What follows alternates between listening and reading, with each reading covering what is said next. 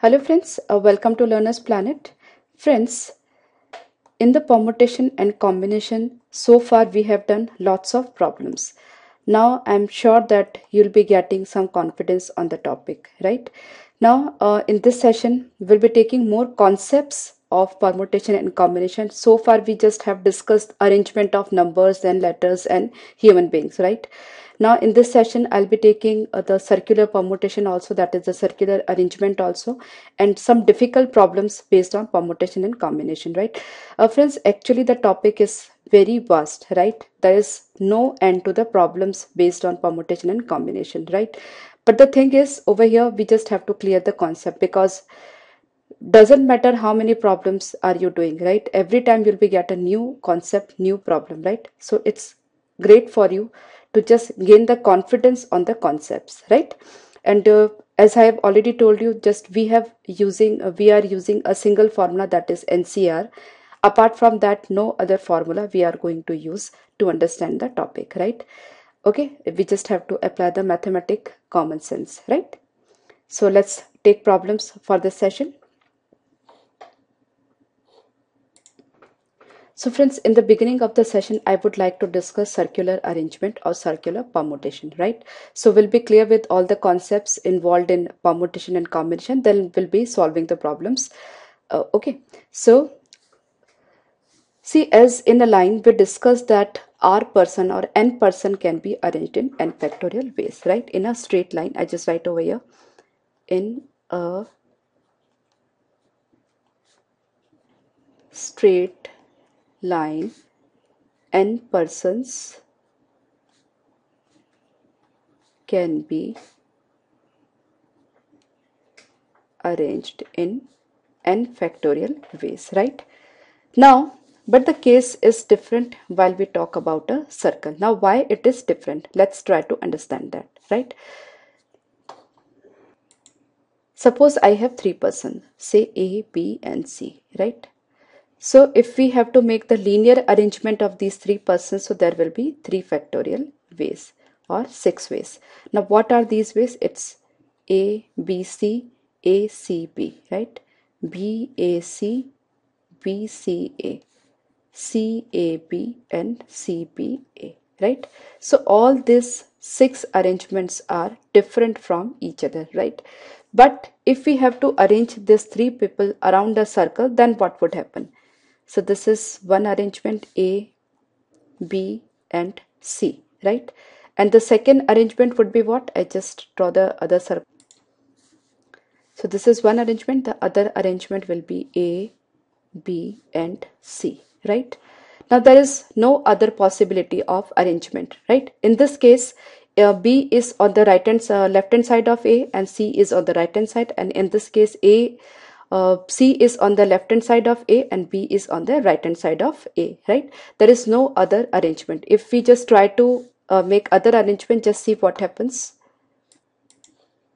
Now suppose I make other arrangement, here B and here A and here C, right? Now it looks like to be a different arrangement, but it is actually not. Here just see who is at the left side of B, that is who is at the right side, left side of A, that is B, right? So B on the left side. Here in this case also, in this case B is on the left side of A. So this arrangement and this arrangement, both of them are same. It looks to be different, but actually they are same, right? Because in the circle, left and right, that is clockwise and anti-clockwise arrangements to be seen, right?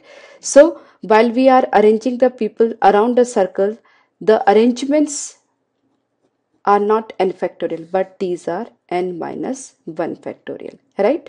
So if we are having 3 people and we have to make the arrangement of 3 people around the circle, so the answer would be 3 minus 1 factorial, that is 2 factorial, right? In that case, how this formula is derived, I just explained. See, the position of one person is fixed. Suppose we fix up the position of one person, and the remaining persons are arranged related to or the relatively to this particular position. Okay, so a position of A is fixed. Now B and C, 2 persons are there. So 2 persons can be arranged in 2 factorial manner, right? Similarly, if there are 4 persons around a circle, maybe A, B, C and D, right? We just fix up the position of one person, any one person, right? No selections to be made, just one person has to be fixed. Now the remaining 3 persons can be arranged in 3 factorial as we are arranging in the linear arrangement, right? So if we are arranging the n people on a line, then n factorial arrangements will be there. But if we are arranging the people around a circle, then n minus 1 factorial will be there, right? One more concept is there over here. I just wait a moment.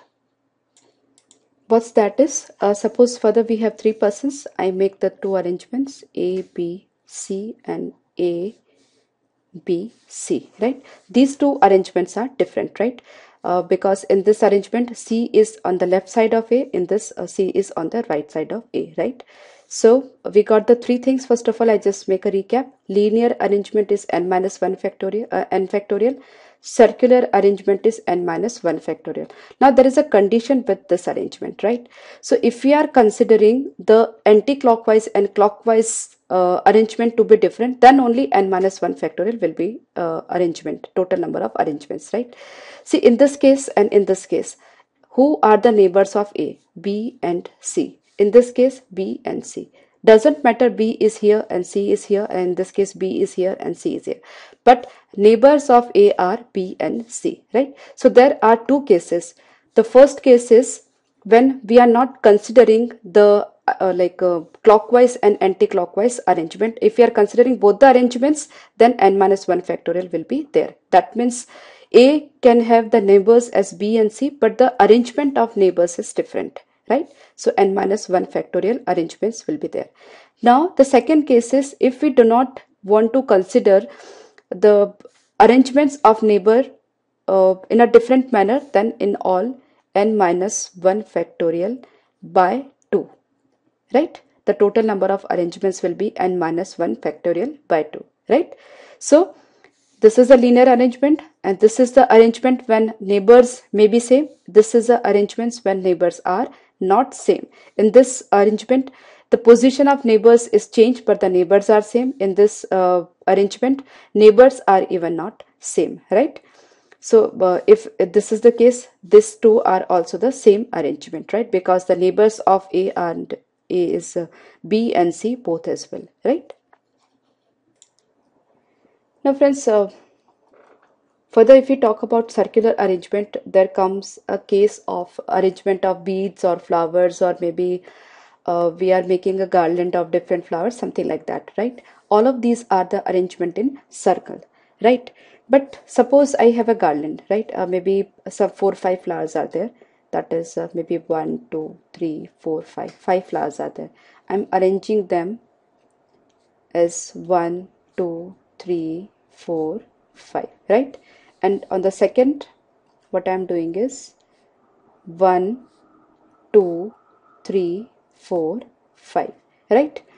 Now, according to the simple arrangement, circular arrangement theory, these 2 arrangements are different, right? Because in this case, 2 is on the left hand side of 1 and 5 is on the right hand side, and here it is reverse, right? But in case of garlands or beads or maybe pearl string, if we talk about, these 2 arrangements are same. Now why they are same? Because if you just see, you have hold the string in this manner. If you just twist the string, you'll be getting this arrangement, right? Isn't it? You just have to twist the string, right? So you'll be getting this arrangement. So these 2 arrangements are not at all different, right? So if we talk about garlands or strings or pearls, the total number of arrangement will be n minus 1 factorial by 2, which we discussed in the previous concept when the clockwise and anti-clockwise arrangements are not considered to be different, right? Because the person is having the same neighbor in both the cases. Okay, so in this case, the one is having the same neighbor, right? So this arrangement and this arrangement are not different. Getting my point? So because if you just twist it, you'll be getting this arrangement, right? So we got the 4 things now. That is the linear arrangement, then circular arrangement when anti-clockwise and clockwise directions are considered to be different, and this when the one person is fixed but the neighbors are not, but the thing is the different arrangement of neighbors is considered to be same. And the fourth concept is this, that with the arrangement of garlands or pearls in a string, right? So now we are ready to take the question challenges. So let's take the questions. Now let's take up a very simple question just to brush up the concept. 20 different flowers can be arranged in a garland, right? It's a quite simple problem. We just have to apply the formula. Since it's a matter of garland, it's n minus 1 factorial by 2, that is 19 factorial, right? So you don't have to calculate anything. The answer will be 19 factorial only.